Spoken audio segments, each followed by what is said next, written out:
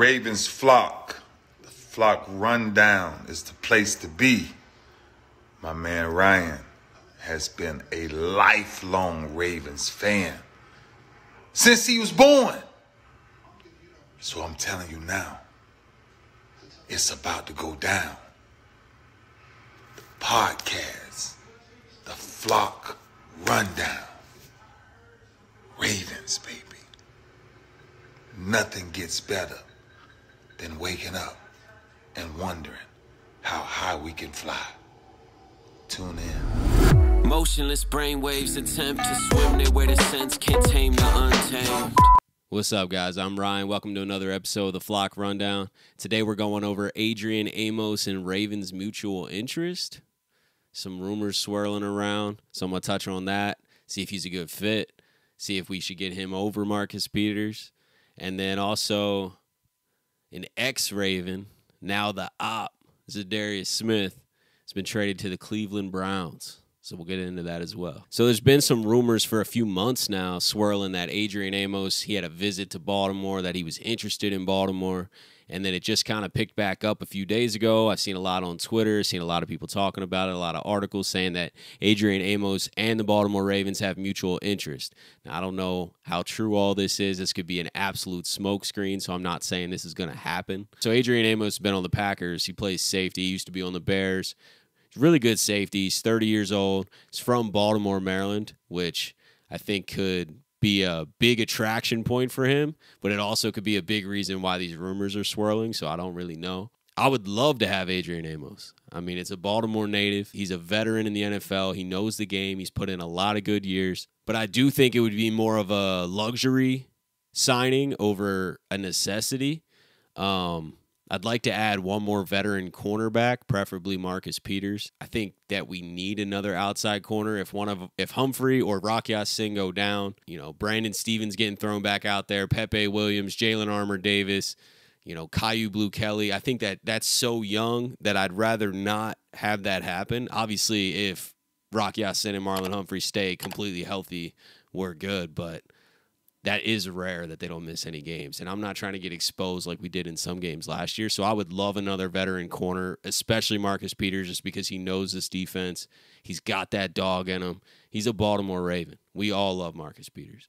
So I think that he is more of a necessity and fills more of a need on our team, because Kyle Hamilton is kind of going to step into more of a safety role.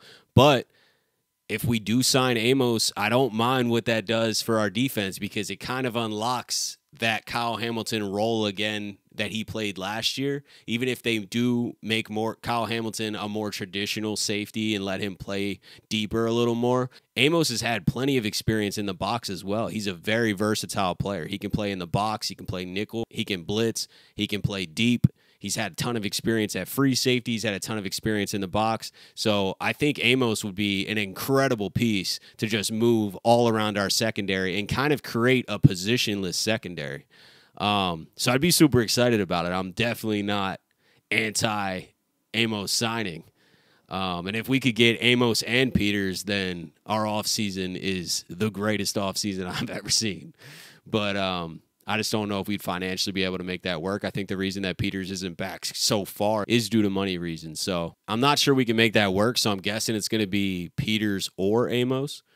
In that case, I think I'd rather go with Peters, but I'm not mad either way. I think Amos would provide a ton of versatility and security for our secondary. Drop your thoughts below. Do you want to see Adrian Amos in a Raven uniform? If it comes down to Amos or Peters, who are you choosing? And the other thing I wanted to get into today is Za'Darius Smith, an ex-Raven who left us in free agency after he played out his deal, went to the Packers, got a bag, respect it. He balled for the Packers. We weren't going to pay him that much, so I totally respect that move for him. He had an incredible run at the Packers.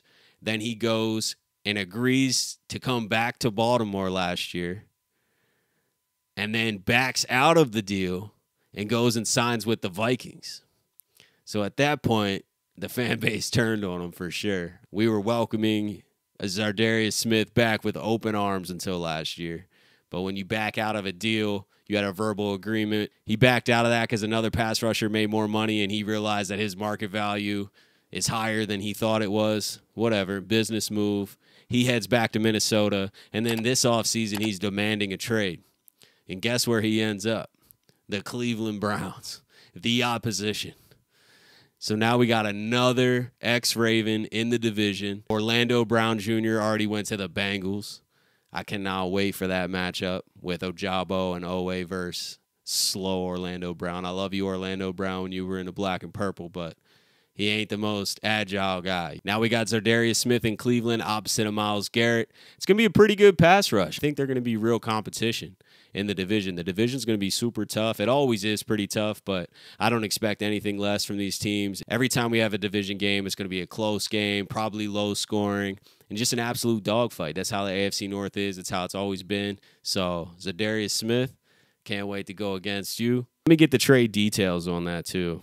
So the Vikings get a 2024 fifth-round pick and a 2025 fifth-round pick from the Browns, and then the Browns get Za'Darius Smith, a 2025 sixth-round pick, and a 2025 seventh-round pick. So not much. They didn't give up much at all. They gave up 2 fifths in back-to-back years, but they get a 6th and a 7th back in 2025. They're not giving up a whole lot. I'm guessing they've consumed the majority of his cap, if not all of his cap hit. The Vikings didn't have much leverage. Za'Darius made it public that he wanted out. And I'm not sure what you guys think, but I'm just kind of glad that he did back out and we've kind of dodged this mess, because he seems like he's like all about business, which I respect, you know what I mean? Like, be about your business.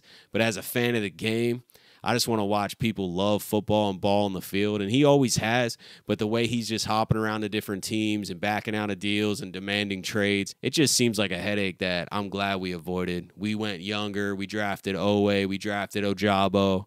I'm sure we're going to sign another vet or two. Hopefully Justin Houston comes back. He put in some great games last year, and we're good. You know, we don't need Za'Darius, and I can't wait to go against him. Those Cleveland games just going to get a little bit more juicy because he's over there. It'd be funny if we signed Clowney and we just flip-flopped. You know, I'd be down for Clowney to hop in the D-line rotation if the price is right. So tell me what you think about Za'Darius playing for the opposition now, the Cleveland Browns.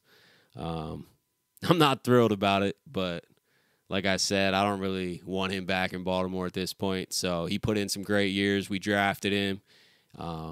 He balled out. I mean, he was a late-round pick, and he really balled out, and he earned the deal that he got in Green Bay. So got to give him credit there. So that's pretty much it for today. Thank you for tuning in to another episode of the Flock Rundown, and I'll see you guys next time. Motionless brainwaves attempt to swim there where the sense can't tame the untamed.